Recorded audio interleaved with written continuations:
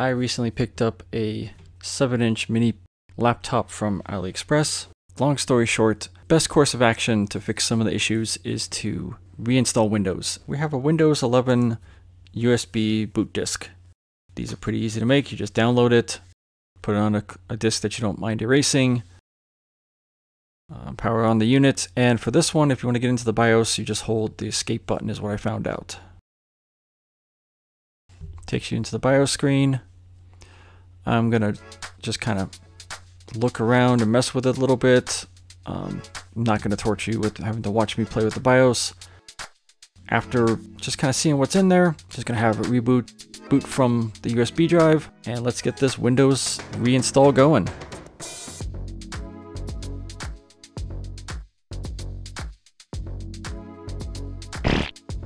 And it's sideways.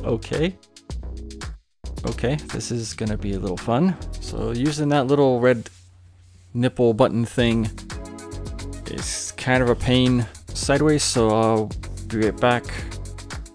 A few moments later. And I got a wired USB mouse that I'm just gonna plug in here. Hopefully this makes things a little easier, since I know while reinstalling, I'm pretty sure Bluetooth and those aren't gonna work, so we'll continue on getting this installed. Hopefully, maybe. A few minutes later. Alright, we're copying Windows files, we're getting things ready. A little longer than a few minutes later. Rebooting, restarting. Much later. And we got a Windows 11 startup screen. Now we're checking for updates. 20 minutes later. And now we got brand new Windows 11 install. First thing I gotta do is just switch the display mode back to horizontal. And this is actually an activated Windows 11 Pro. While working on this, I also decided to give it a name. The touchscreen doesn't register anything yet. The actual left and right mouse button that are next to the mouse button do not work. Nor does the sound. There's no sound drivers installed yet. If you try and turn the volume up and down, we get nothing.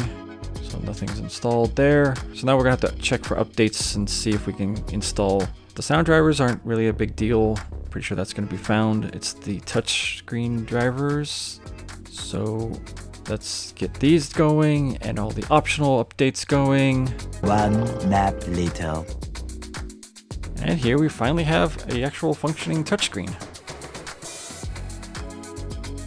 Also see that the speakers are working. Turn the volume up and down.